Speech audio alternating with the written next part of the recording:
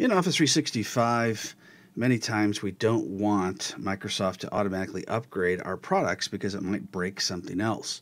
So we need to be able to turn that off. So let's click on the admin icon so we can get into the administrative area so we can make sure that doesn't happen.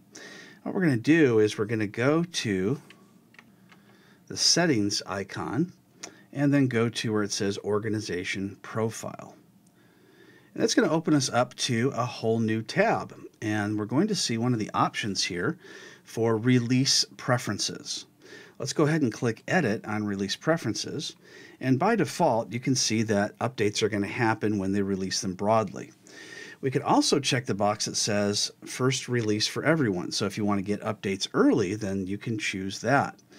But the smartest thing to do is to say first release for selected users. So you want to pick people to do these updates so that way you can see if it's going to break anything.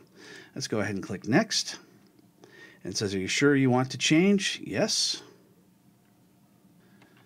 Now that that's been saved, let's go ahead and choose actions and manage people for first release.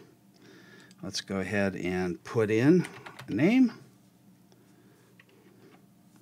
And we'll select Jane from the list and click Save and close again. So now instead of everyone getting the release for any kind of updates to Office 365, that includes all of the Office products, you're only going to get the update for Jane first, and then you can go back in and release for everyone else. So that's how you change the release preferences in Office 365.